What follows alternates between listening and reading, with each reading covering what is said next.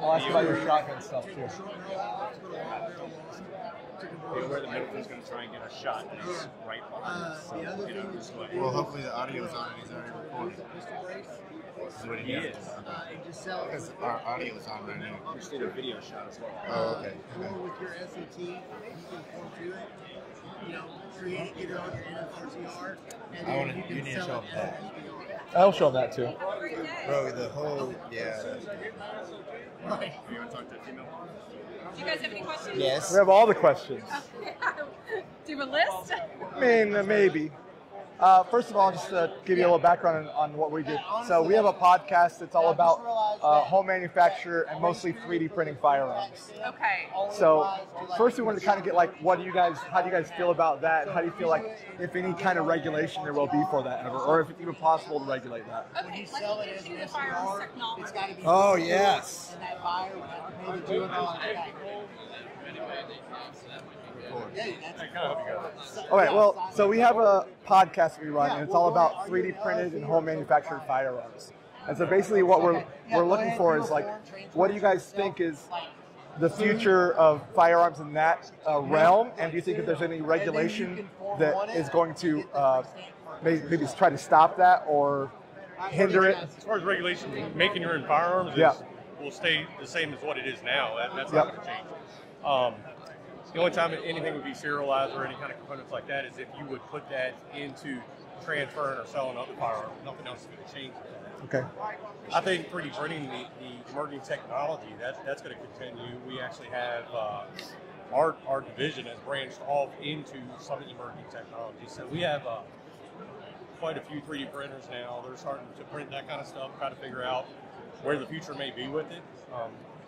Not necessarily with the firearms, but conversion devices is more where we're looking at is on-point conversion. Like the guy in New York with the 60 Yankee Boogles that sold. Right. When we're dealing with anything that may be TCDTRs or lock switches or chips or things like that, that's where we're looking at 3D printed wise. But the firearm side of it, that's been there where you can always manufacture your own firearm.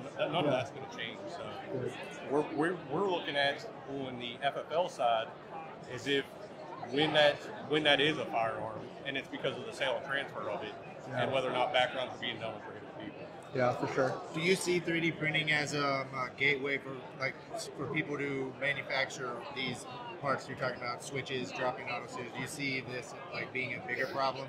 I know a lot of that stuff comes in Chinese companies, and there's a lot of like Russian websites, and people are ordering this stuff on the mail, and you always see people posting this stuff on social media all the time. But do you view 3D printing as a threat? Like, not necessarily a threat, but more as like a causeway for that kind of stuff to just become more prolific? Well, absolutely. When it first got started, you're talking about a couple people may have known about this or had to file for it. Now that stuff's on every site. You're talking about social media. If you put the means out there, people are going to take advantage of those means, especially ones that wouldn't have means to that unless it was through illegal activity. They would not have that kind of thing. Right. So guys, we really aren't supposed to be doing interviews. You're putting Chris here in a horrible spot. And as you see, he's a really good guy. Yeah. We have a PGA department that can set up any of that. Hopefully you got some good information, but please do not burn one of my best FEOs to the ground. Okay. No, not at No, all. he's actually, we're pretty happy with what he's Right, saying to us. So Not a hit piece at all, guys. No, So For the most part, so we're pretty active in the 3D printing community. And I can tell you, I've been around for about 3 years, and for the most part, people are aware of these files, like the drop-in auto series. Nobody wants to touch that stuff. Most people believe they even try to print it, and you guys are going to be banging on their door because you're watching the G code off the printer. Like, for the most part, people are really not going to print this stuff. I mean, criminals do whatever the hell they want anyway. You know, Laws don't really apply to criminals. right. Thanks a lot, guys. We really appreciate it. you guys want to see some cool stuff, though? Sure. So we like signaling devices because we can't own 40 millimeter stuff. So we have some stuff like this that shoots 37 millimeter, which is the Fireworks. commercial off-the-shelf firework rounds. And then this is what happens when you don't put enough black powder in your firework round. Oh my goodness. No, but yeah, so my 37 millimeter stuff I get to shoot in my cul-de-sac. So, and my kids love it. Show them the set me. Yeah, we'll get there. The right. If my iPad would work. So what's your guys' view on like 37 millimeter signaling style stuff? like we know we have the letter at 37, as long as it's not anti-personnel type stuff, not shooting at people. And not rifle. It's got to be a smooth bore. A fence post from Lowe's. Pin target or point target Yeah. versus single. Yeah. Okay. Cool. They discovered that the chain link fence post available at Lowe's is like the perfect size for the barrel. 37 millimeter. It's ideal. It's not a It's rifle. ideal. They're so much fun to shoot fireworks out of. So this is a 3D printed set me from a D-milled parts kit that's going to be D-milled for semi-auto fire. And we shot 1,000 rounds through it in one hot August afternoon in Austin, Texas. And it's still Flawless. I mean, there was functioning problems. But there's also functioning problems. There's fixing problems in the actual set me too, though. So Right.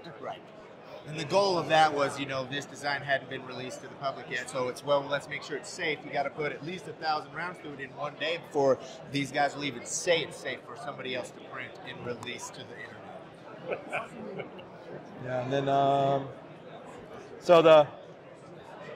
some local guys came out while we were doing this, and they had a good time. They wanted to make sure we were shooting on 10 acres minimum.